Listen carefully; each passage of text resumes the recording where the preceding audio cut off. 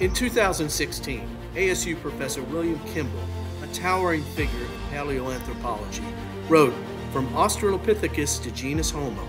He asserted Paranthropus, based on anatomy, were in a phylogenetic limbo. Were the Paranthropus, like Lucy, Australopithecus afarensis, or their own separate hominid taxa?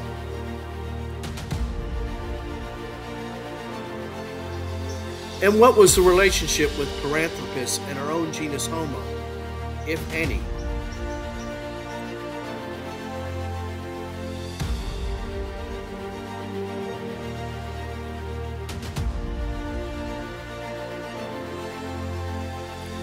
Do some modern human populations carry Paranthropus DNA admixture?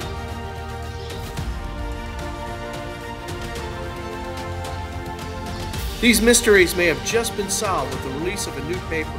Enamel proteins reveal biological sex and genetic variability within southern Paranthropus.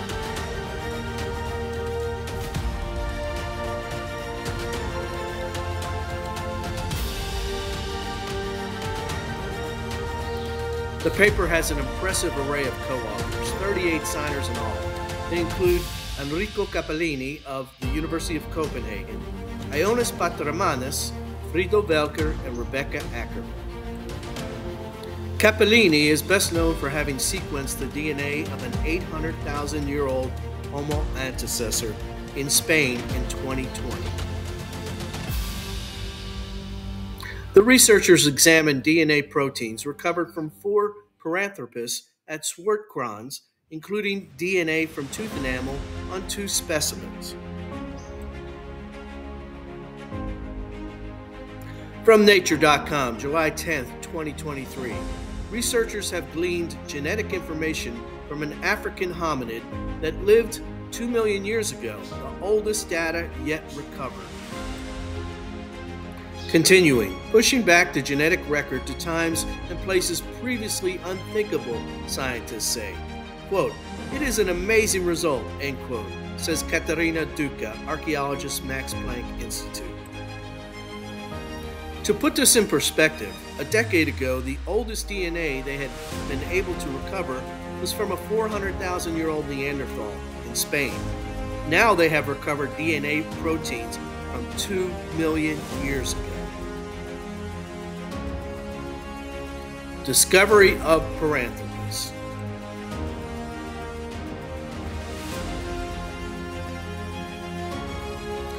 From AustralianMuseum.com. The genus Paranthropus currently includes 3 species, Paranthropus boisei, Aethiopicus, and robustus, with their large jaws and molar teeth. From the Smithsonian, Paranthropus aethiopicus is still very much a mystery to paleoanthropologists. The discovery of the black skull in 1985 helped define the species, protruding face, megalodon teeth, powerful jaw. The first Paranthropus was discovered in 1936 by an eccentric fossil hunter named Robert Broom. Dr. Broom made the discoveries at the Comdry cave not far from Swartkrans. Broom was a medical doctor in a small farming community in rural South Africa. A schoolboy had found some fossilized teeth. Broom went to the kid's school. The boy led him to the cave. Within hours, Broom had found a partially complete Paranthropus skull. Broom had been friends with anatomy professor Raymond, who had discovered the Tong child, Australopithecus, in 1926. The two decided to call the new find Paranthropus. In 1959, Mary Leakey, out exploring with her Dalmatians, spotted a skull of Paranthropus boisei on a hillside at Old Dubai Gorge, Tanzania. Lewis and Mary named the specimen Zinj for short. In 1969, Lewis and Mary's son Richard found a near-perfect Paranthropus skull at Kubifora, Kenya, KNMER 406. Miraculous fossil discovery during a Tanzania thunderstorm. The Leakey Foundation continued extensive research at Olduvai Gorge and nearby sites in Tanzania in the 2010s.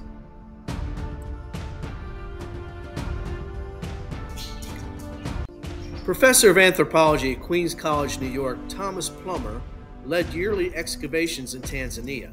In 2017, his team at Nyayanga site made an amazing discovery.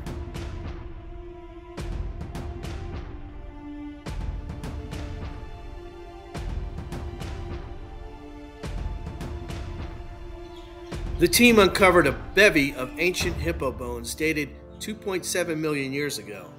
In the middle of a downpour, eagle-eyed team member Blasto Anyango spotted 2 hominin teeth, later determined to be Paranthropus. The teeth were found with stone tools, dated 2.7 million years ago, indicating that Paranthropus was a stone toolmaker, not just Homo habilis. The hippo bones had shown signs of butchering. From PBS.org, February 2023. Early humans were picking up tools on their own, researchers said. Extinct cousins like Paranthropus with their big teeth and small brains. Cleveland Natural History Museum curator Emma Finestone was nearly struck by lightning that day. Finestone at science.org, quote, "When we found the Paranthropus molar, it got real exciting," end quote.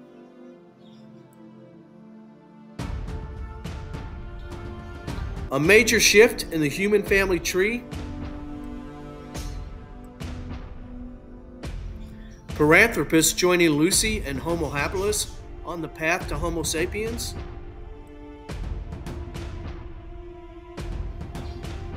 For decades, the greatest paleoanthropologists debated on where to stick the 3 Paranthropus species, with Australopithecines or a side branch. For example, Australian Museum noted Paranthropus are our distant cousins rather than directly related. None of these species is considered a direct ancestor of Homo sapiens. Now, with the discovery of the 2-million-year-old Paranthropus DNA, all the great paleoanthropology books will need revisions, and some websites will need to be corrected.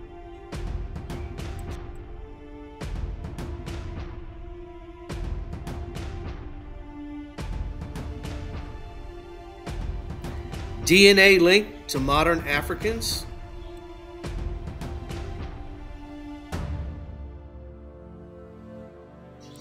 Capellini, Nature, July 2023. Building a genetic tree from genetic data from such old remains, quote, can be considered a potentially transformative breakthrough for paleoanthropology, end quote. Continuing, ancient protein studies could improve understanding of where Australopithecus afarensis, Lucy, sits in the human family tree.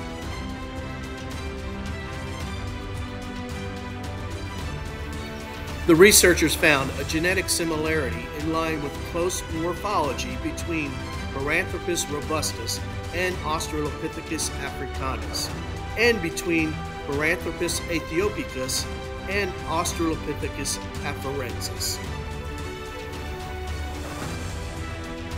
Another intriguing find. Capellini and crew float the possibility of a mysterious 4th Paranthropus branch, SK835.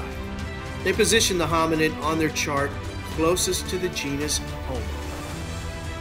In 2020, a UCLA genetics team of Sriram Sakararaman and Arun Dervasula confirmed up to 19% archaic hominid DNA admixture in modern Africans.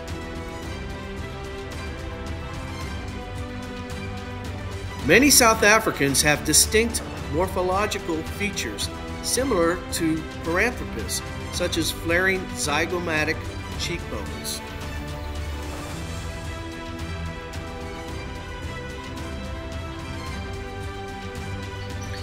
Could Capellini's SK835 or one of the other three be the mysterious missing link from Paranthropus to modern Africans?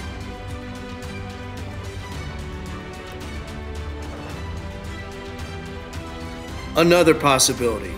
Lee Berger has hinted at finding Homo naledi DNA. Is naledi just a modern Paranthropus?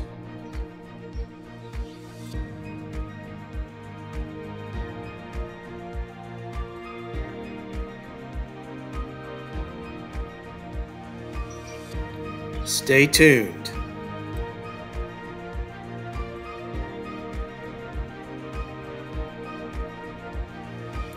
Thank you for watching. Like, share, and subscribe. See you next time.